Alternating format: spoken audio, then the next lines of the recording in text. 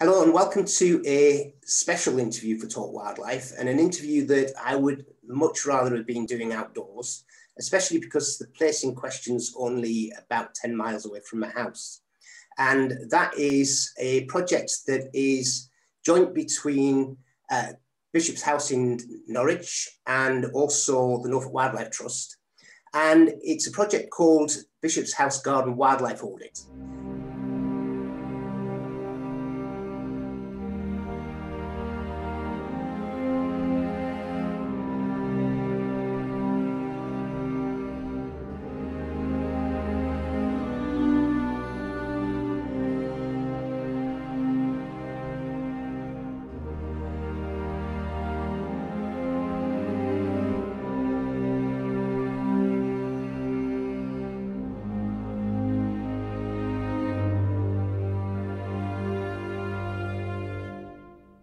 I'm delighted to have with me Sam Garland, who's the head gardener of the garden. Hiya, Sam, how are you? Good morning, I'm fine, thank you. Hi. Thank you for having me. The best thing to do, Sam, is just to start off by, before we actually start talking about this project, is just to put into context. The garden itself, so, I mean, I've been there, it's a fantastic garden and you're doing a brilliant job. But whereabouts is it in Norwich for a start? So it's right in the centre of Norwich. It's actually just to one side of the cathedral. And it is a really old garden. It's been here for just over 900 years. It's been gardened for over 900 years. So it's full of history. And actually it's slightly hidden away. So a lot of people who live in Norwich don't necessarily know that it's here. It's behind a large precinct wall. And it's quite secluded. How long have you been the gardener there now? I've been the gardener here for just over a year and a half now. Right, and so not that long.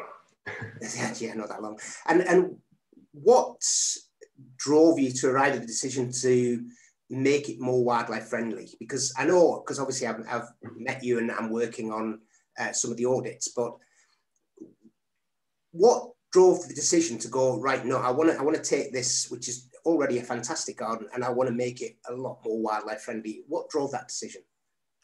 I think we're at this critical kind of juncture, aren't we, as humans? We're destroying the natural world at a rate that's so fast the science can barely keep up with it. And I think everyone needs to try and do their part. And I think in horticulture, gardeners over the years haven't been so good, especially in professional gardens, professional horticulture hasn't been so good at keeping pace with trying to be sustainable and environmentally friendly. And so I think, it's very popular now, and lots of other people are trying to do the same thing, really. But I feel like every garden and every gardener should be making that their main focus, really, to try and preserve wildlife and increase biodiversity and just try and help the planet out a bit in general. Right, okay, well, highly commendable reasoning anyway. So just in a nutshell, and quickly on that before we move on to the project, you mentioned about, professional gardeners and potentially amateur gardeners and just general gardeners that they're not familiar with what needs to be done in order to make a garden wildlife friendly. So what are the key things? What have you changed in the way you're gardening, or in the way it was gardened for many years? What have you changed so far? There's loads of things that we've changed so far. I'll give you a few examples. One of probably the absolute key thing, I would say, is to stop chemical use as far as possible, to allow invertebrates and soil microorganisms and fungi to thrive. And that's kind of the base of a lot of the food web in the UK. So that's really important, chemical use. And historically, I would say professional gardeners haven't been so good with that. Still a lot of large organizations use chemicals like they're not a problem, and there isn't a problem with them. Whereas we stopped doing that straight away. As soon as I started, we went totally organic. So that's something we've done. Habitat creation and getting as much possible habitat in there is definitely one of the key things that you can do to improve wildlife. And that doesn't necessarily mean, for example, planting just native plants. It can be having a real range of of planting from all across the world, provided it's not invasive and it's going to survive okay and do all right in our climate. And that, the main reason I would say that's good is because it supports invertebrate life. And again, invertebrate life is really important for bringing in things like birds and amphibians into the garden. And probably, probably the last thing we've done is, so far anyway, is changing our machinery use. So traditionally, horticultural machinery has been two-stroke, petrol-powered, diesel-powered, and it makes a lot of noise. And one of the things that people don't think about that often when they think about wildlife gardening is how much noise you can create and how disturbing that noise is to wildlife. So we're trying to go electric as fast as we can. It's expensive, so it's taking us a bit of time. And it might take us a few years to be able to go totally electric. But it's important, I think, to do that, to try and bring down the amount of noise that you make in the garden. We're doing loads of other things.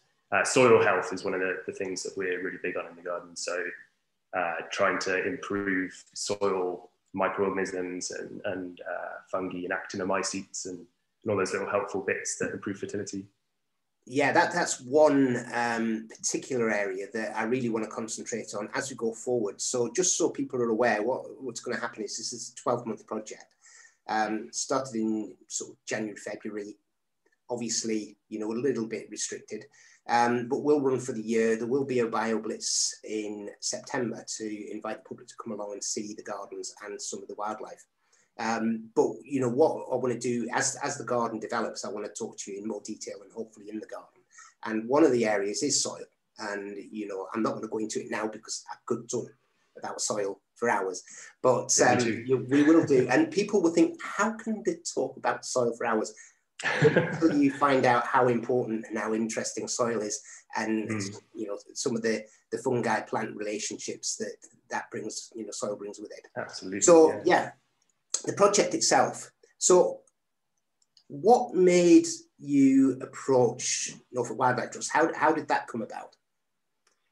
Since I started here, I wanted to do an audit, a sort of baseline survey of what we have in the garden in terms of wildlife and biodiversity. And the reason for that is that in order to make informed decisions about changes to our techniques and our management practices, and in order for it to be targeted, we kind of need to know what we've got here already. There's no point I don't think there's much point in trying to make loads and loads of changes if we don't have, certain species here, or if they're not going to move in because of the fact that we're in the center of the city, for example. And similarly, if we've got really high populations of something else, for example, I don't know, newts maybe, we could do more to help them in the garden. And so I think it's trying to understand how we kind of go forward, what our starting point is and how we move forward based on that, to try and really enhance the biodiversity here. I think that's the key thing. That's what I wanted to do. Right. And also it's interesting, it's fascinating, isn't it, to see what is in a garden, especially right in the center of a big city. I think that should be really amazing to see. It is. And as we go forward with yourself and Norfolk Wildlife Trust and the audits, we will of course sort of give people tips on what they can be doing and how they can be doing it and what they should expect to see, and how they can make their gardens better for themselves, because there's a lot talked about mindfulness within nature, and gardens have become a lot more important over the last few months. So people going out and understanding what their garden's about and seeing it as almost like a mini nature reserve, and recording the species and going, because it doesn't take much to get more species in there. So it'd be great as we go forward to sort of, help people out in that route. I mean, gardens are this interesting kind of interface between humans and the natural world, because they're not natural, they're manicured. And the very essence of horticulture is to manicure and control nature in a way, isn't it? But I think that balance is tipped too far towards control and away from nature. And so I guess the focus is to try and bring it back a bit, to try and regain some of that balance. And And gardens offer this, this bridge really between us and the natural world, and we should enhance that and celebrate it, I think. Well said.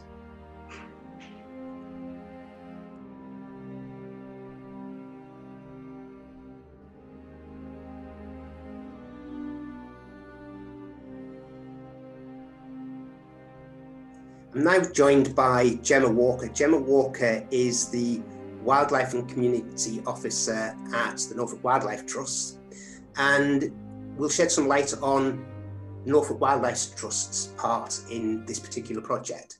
So Gemma, first of all, Sam gave us a little bit of an insight into sort of how you got involved in the project.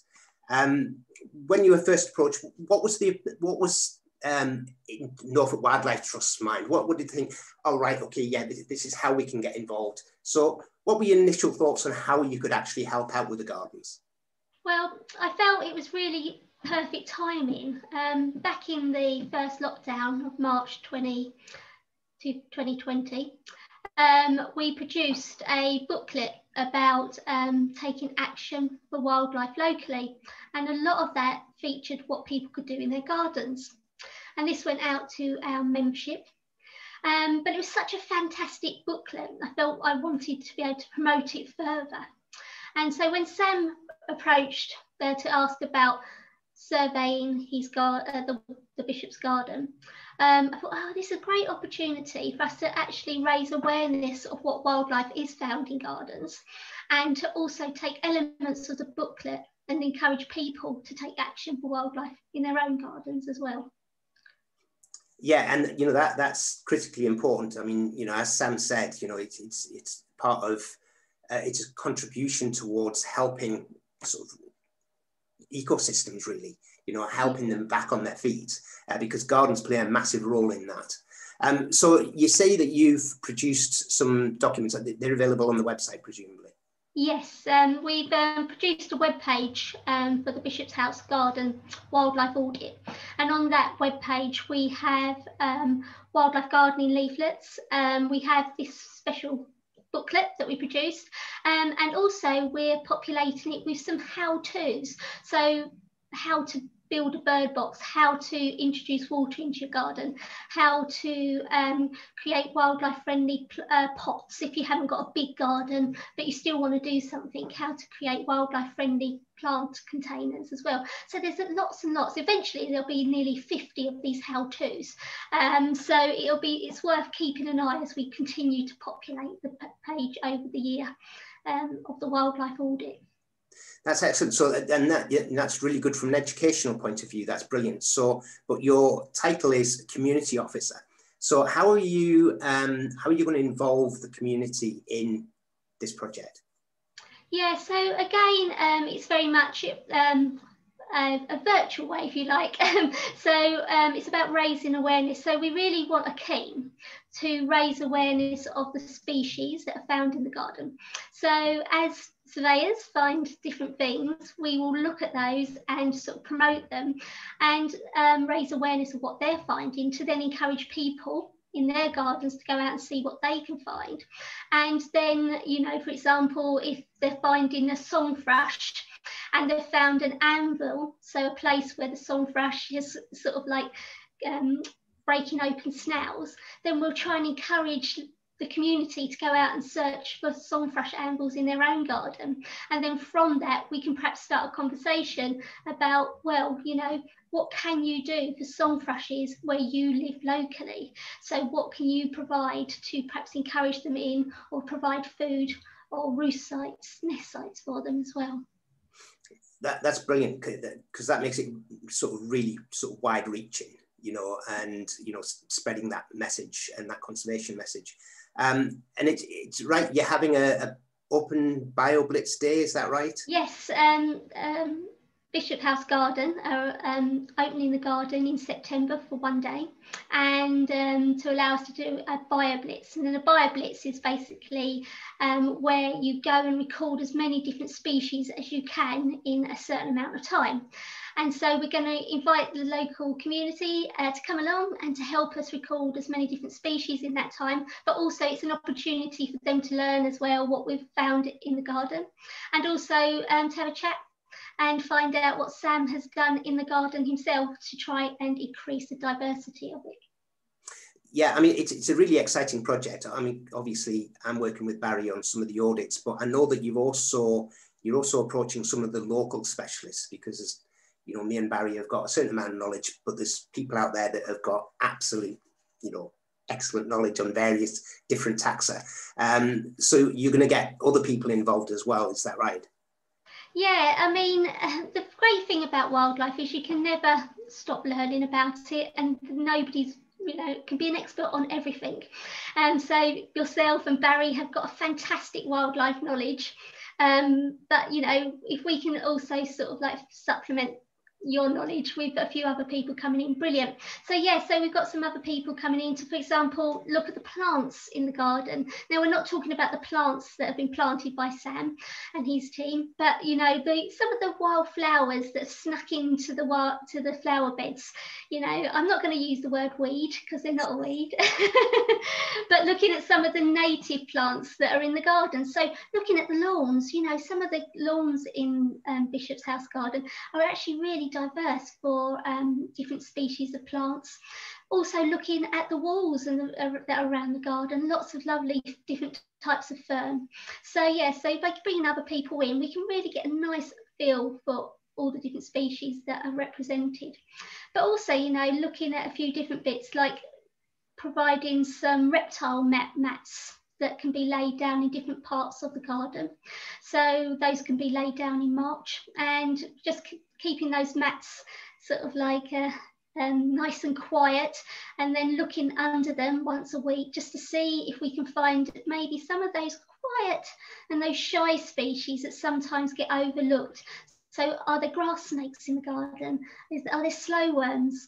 You know, we know there's newts that use the pond, but you know, are there any common lizards even in the garden? So just sort of introducing a few different bits and pieces to the garden to help us see if we can find some of the more secretive species that are in there. Yeah, and I mean, it's a really exciting project, and it's great to be a part of it. But it also forms part of a special anniversary year for Norfolk Wildlife Trust, is that right? Yes, it's our 95th. I hasten to add that I haven't been there that long, but yeah, it's our 95th anniversary, and so we're celebrating it in lots of different ways this year. And you know, and this is a really nice way of celebrating our anniversary, because as well, you know, one of the important things about Norfolk Wildlife Trust is that our volunteers are a really, really important part of making us what we are. And so by having fantastic volunteers like yourself coming and helping us to run this project, it's brilliant. But, you know, as well, it's, you know, we're celebrating our 95th year, but we want people to celebrate what's in their little mini nature reserves, their gardens that are in their back gardens, to go out and find out what they've got in their garden and to celebrate whatever it might be. It might only be a 7-spotted ladybird. We love 7-spotted ladybirds, but you know, whatever people can find, whatever they can do to help increase the diversity of their little reserve, is a really, really important. Yeah, and I can guarantee that when people start looking at their gardens, they will always find something different. They'll always find something that they didn't realise their garden attracted. So, you know, it not only is a garden an extremely important habitat, when you get to know your garden and you get to know what's in there, it becomes a really exciting place to actually watch nature. Yeah. And the thing with what I was really pleased about when Sam contacted us, he said, I would like to do a wildlife audit. I want to know what's in our garden. And so many times, you know, we perhaps, you know, we'll do something in our gardens, but without actually knowing if we've already got a species in that garden, or if there's something missing, because it's just as important to know if there's a animal or plant missing. So, you know, if you don't have grass snakes in your garden, then, you know, well, why might that be? And what can you do to bring it in? So it's great to know. So with Sam and the Bishop's House Garden, it'll be absolutely fantastic to know what species are in the garden, but just as important, it's about knowing what's not in the garden and what could potentially be done to encourage those species in as well.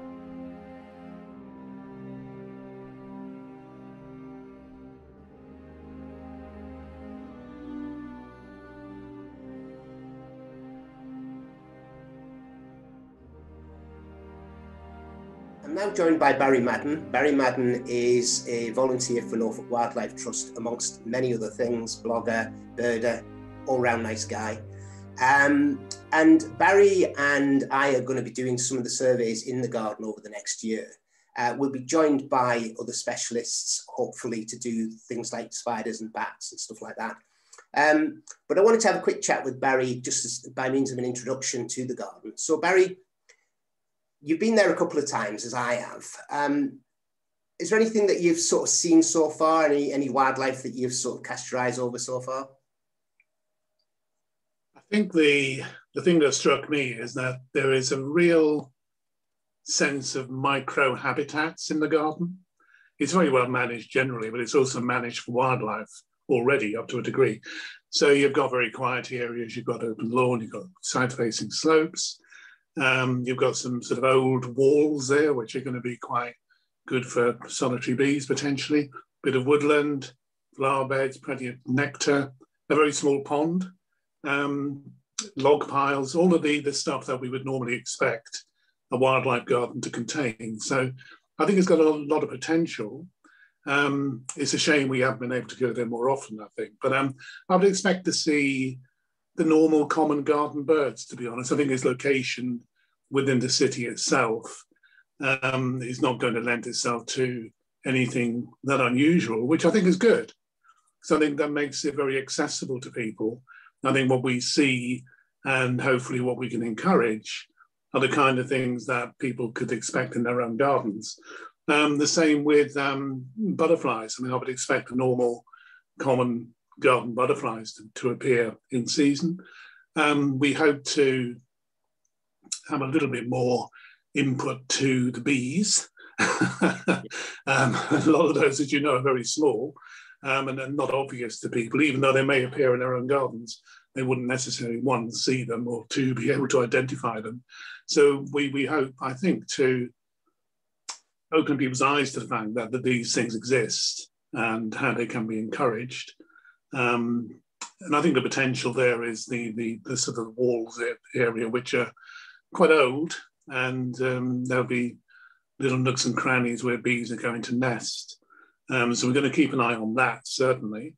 And I think the essence of what we're going to try and do, I think, is to inspire people to do certain things, very simple things in their own garden, which will encourage wildlife to everybody's benefit, wildlife's benefit, and it benefits people as well. It's great to think, I've done that, you know, I've sort of actually created that particular habitat and things are using it. So whether it's nest boxes, whether it's bee hotels, whether it's a log pile for invertebrates, doesn't really matter, you know, dig a small pond.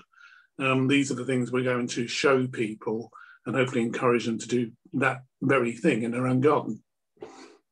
Right, and of course, while we're doing any auditing, we'll always be sort of under the flight path of the hunting peregrines.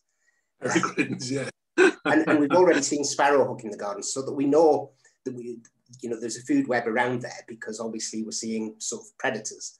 Sparrowhawk across the garden and peregrine obviously hunting above the garden. So yeah, I think it has bags of potential for sort of birds. Do you think that it's going to be restricted because of the size of the wall? Because obviously it's a very old established walled garden. Do you think that is going to have any restrictions on some of the mammals that we might get there? Because it is, and not flying mammals like bats, but if you think of where the wall is and where the river is and, you know, the outside world, do you think that might have some restrictions on mammals that we're going to record? Yeah, probably. I mean, essentially it's an enclosed space. The walls are far too high for mammals to negotiate. Although I would expect to see foxes, hedgehogs, and quite possibly voles will be in the garden, wood mice, that kind of thing. One of the things we hope to be able to do as spring comes along is actually place some little humane traps around the garden, just to sort of monitor the population levels of mammals, or maybe even get some sort of cameras set up, you know, which can be triggered when something moves in front of them, so we can record visually the wildlife we see. And all of that, of course, we put on the website so people can see it for themselves. But I wouldn't expect anything too unusual, to be honest with you. Might possibly get a muntjac deer, you never know. We'll see. You know, I'm sure we're going to be surprised, actually, by some things we do find. And bats, as you say, that would be very interesting because of its location in the middle of a city. It'll be interesting to see how many species we can find. I mean, the bats will inevitably be there. I mean, you know, you and I, we did a survey at Ramworth and we're quite blown away that we had so many species using that particular site. You know, you wouldn't normally expect that number of species to be there. So maybe we get more than the usual pipistrelles. That's the intriguing nature of the project.